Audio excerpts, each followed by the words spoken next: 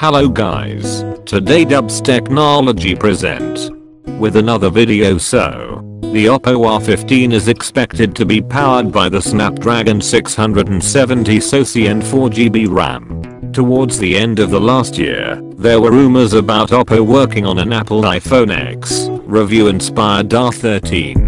Now, it is being said that the brand is dropping the number 13 from the moniker as it is considered unlucky, and instead calling the upcoming smartphone the Oppo R15. Fresh renders of the device have now appeared on the Chinese microblogging network Weibo, confirming the iPhone-inspired design we had seen earlier.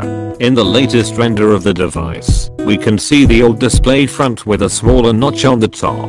The notch on the handset seems to be housing the front camera, ambient light sensor and the earpiece. Notably, Oppo had reportedly filed a display patent that sports a full-screen design with a notch at its top.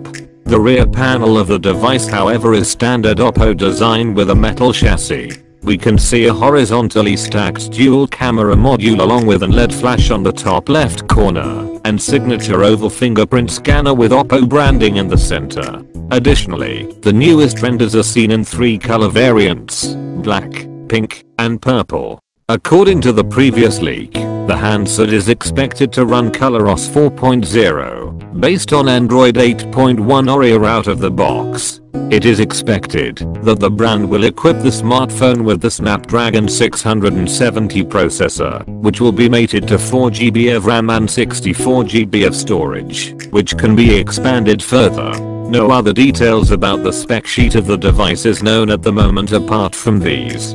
As of now, there is no solid information regarding the remaining specs, pricing and availability of the handset. However, we can expect the rumor mill to reveal more details as we get closer to the launch date. Thanks for watching. So always stay tuned with new videos from our channel. Let's subscribe and share, my friends. Cause you all the best.